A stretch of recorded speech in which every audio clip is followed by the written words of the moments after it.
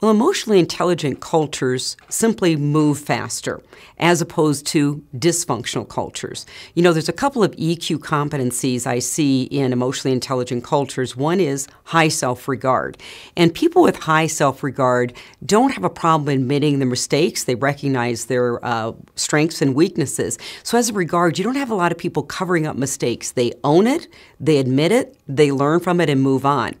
High EQ cultures also have something called assertiveness. People state what they need nicely, as opposed to cultures that are passive-aggressive or aggressive, and they end up working on the wrong problems or focusing on the wrong problems. When you can state what you need nicely, you keep the focus on the most important thing, which is your prospects, customers, and your colleagues.